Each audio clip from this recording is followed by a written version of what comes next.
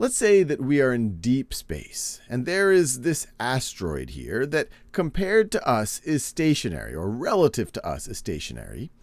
And what we want to do is we want to start to move it.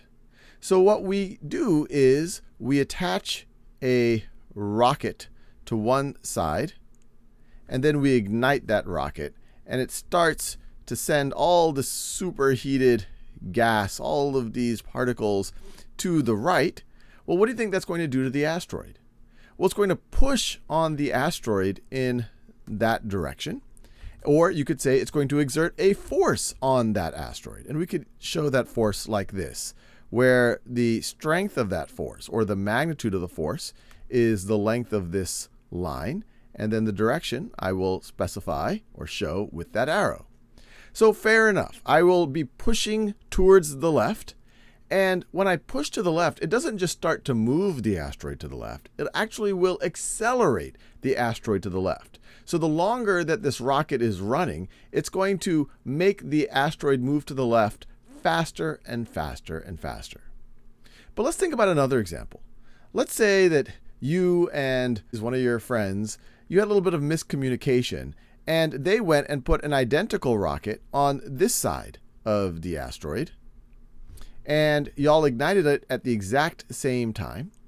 So this one is going to push in the other direction. What do you think is going to happen if these happen at the exact same time?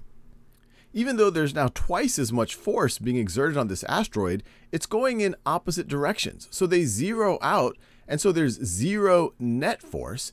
And so this asteroid won't be accelerated at all.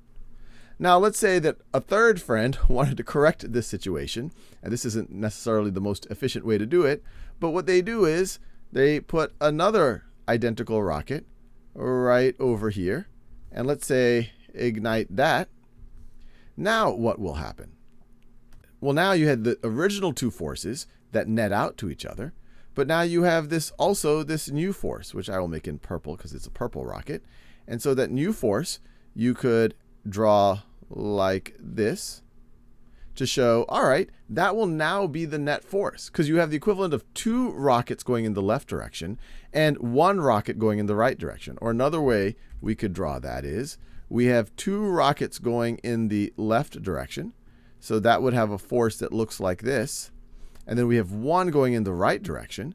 And so if you were to net it out, this is equivalent to just having one rocket that we originally saw. That's equivalent to just going back to what we originally saw. So the important takeaway from this video is that it's not just about the force that's being applied. If you want to think about how something might be accelerated and in what direction, you need to think about the net force, because some of the forces could counteract each other.